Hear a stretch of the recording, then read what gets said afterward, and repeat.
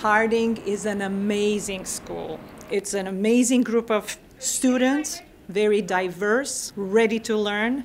It is very important to have a connection with the students. As an immigrant and as a second language learner myself, I do share a lot of things with my students, adjusting to a new culture, adjusting to the language and to the educational system. Our students come with a backpack full of things that they can share with different learning from ours. Here they can put those to good use. And when did the Industrial Revolution start? In Britain, in Great Britain. When? Students give me the passion, the energy to develop, to grow as a professional. And the staff here is so welcoming, the best collaborative group I've ever worked with.